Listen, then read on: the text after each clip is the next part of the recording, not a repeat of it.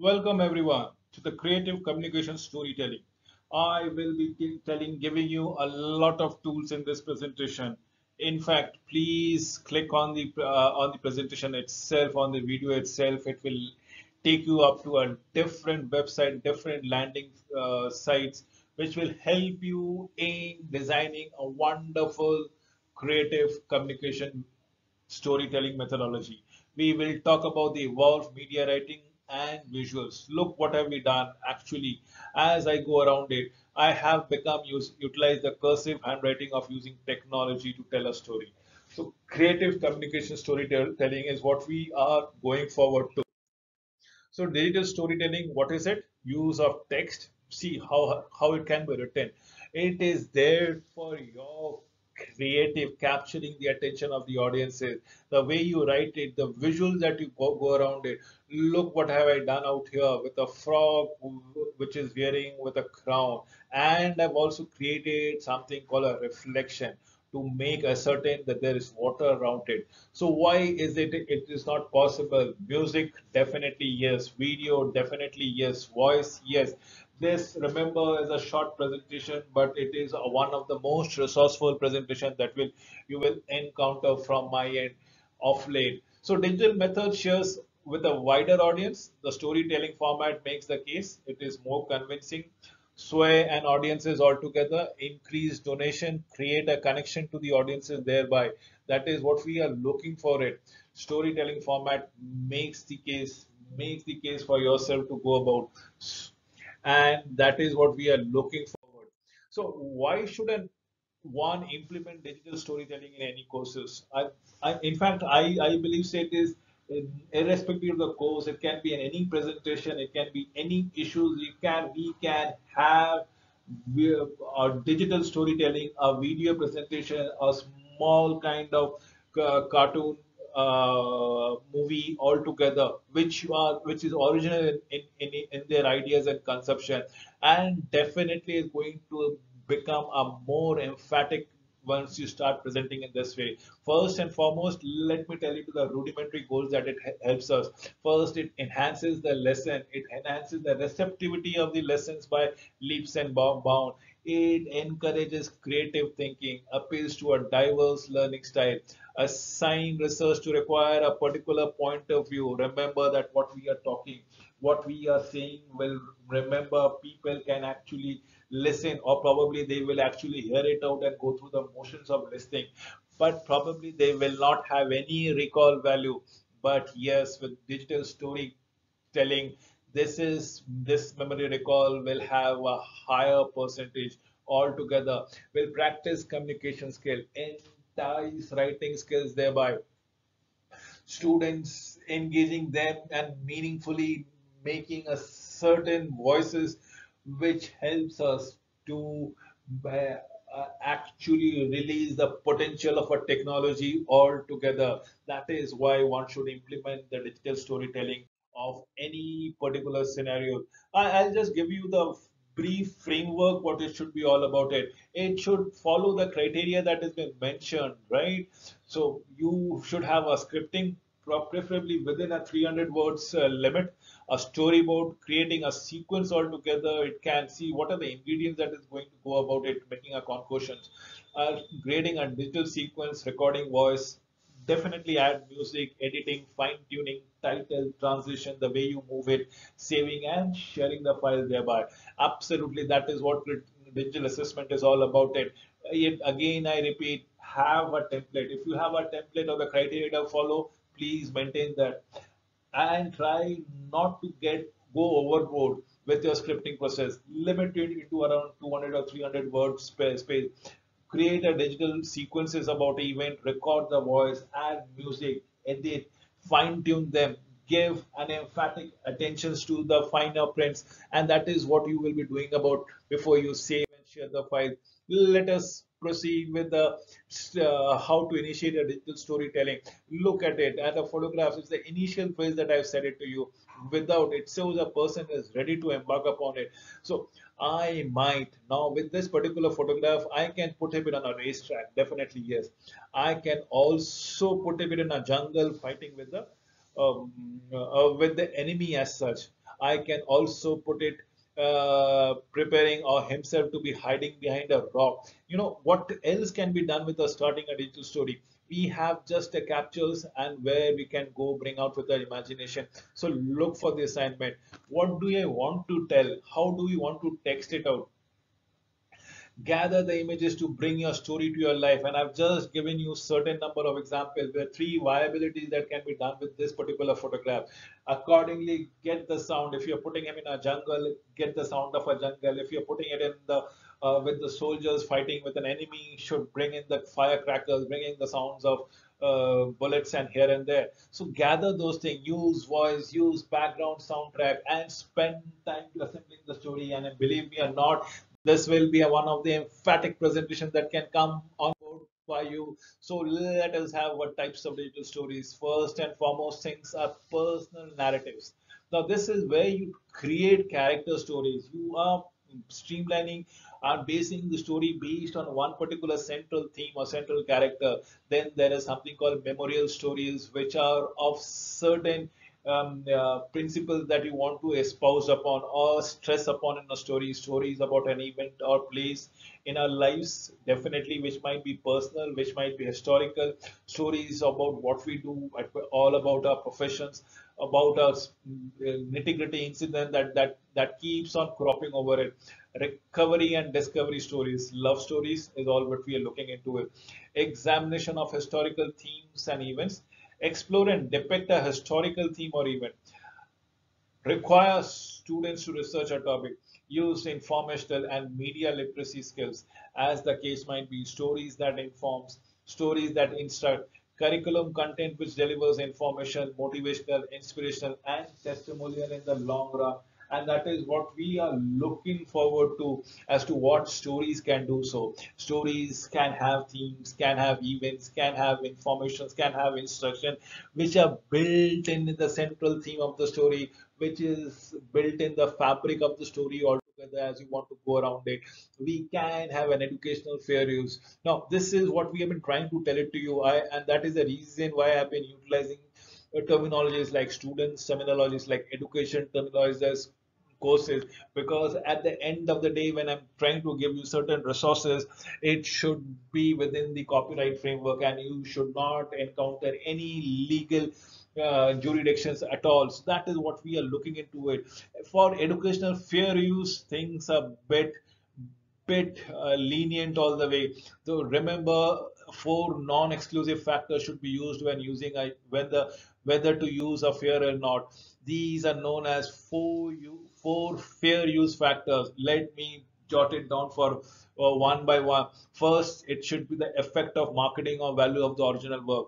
That should not be compromised upon or that should not be discredited. Give credit to it.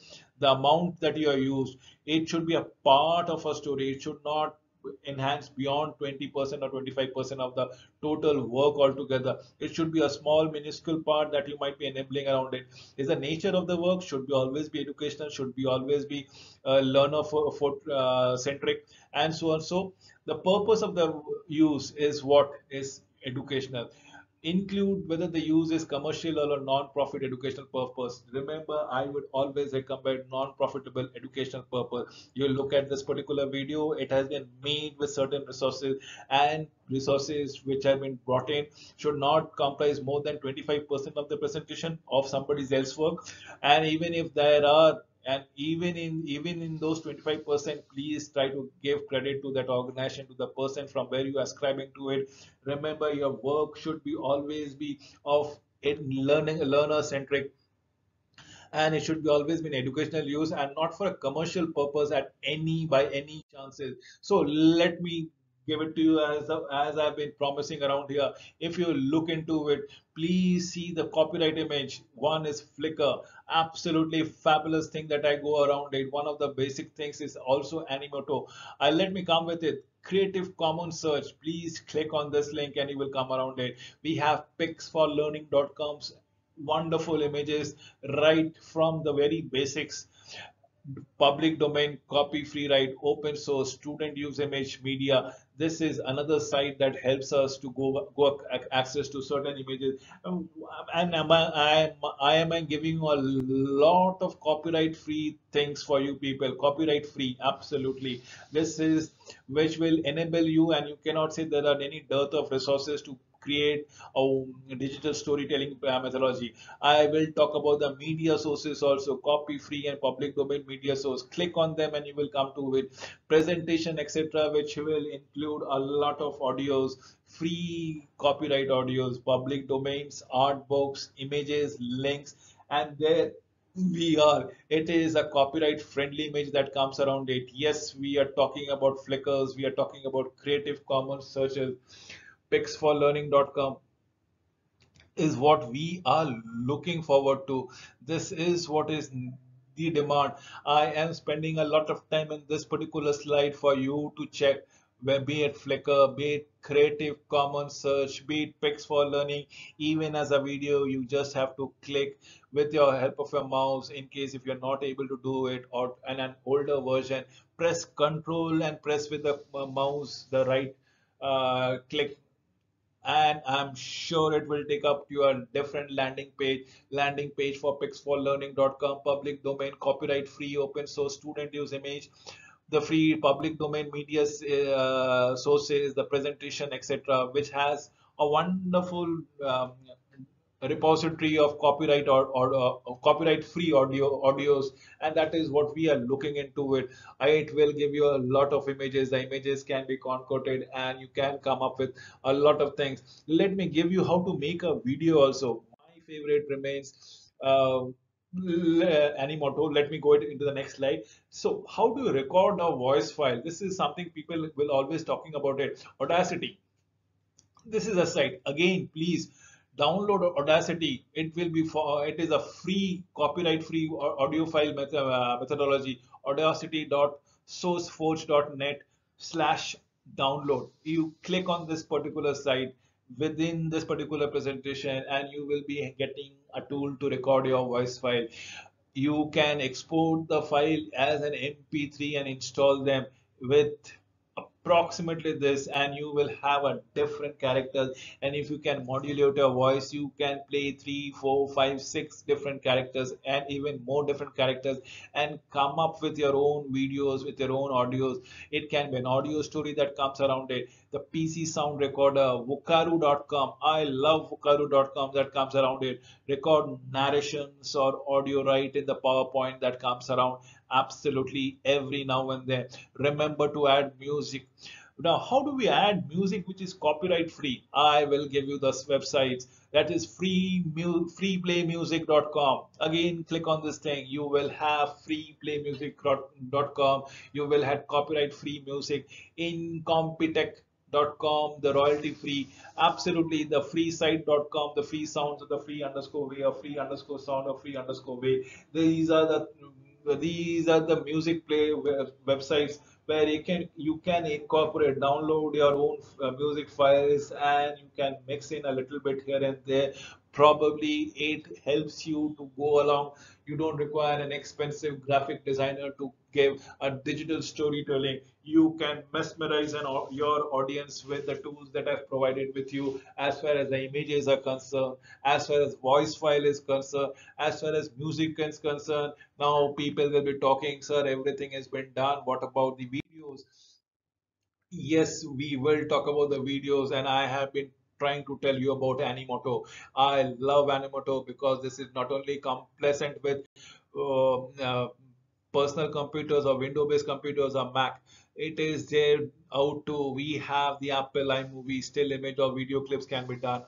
iPhotos or still photos and music can be done in Windows Movie Maker. In your original Windows Movie Maker, the still images and video clips can be edited, can be incorporated. Microsoft Photo Story with Photo Story 3, the still images can be incorporated and made into a video format, a video presentation. The PowerPoint, definitely everybody must be knowing how to utilize the PowerPoint to transform still images into a videography altogether.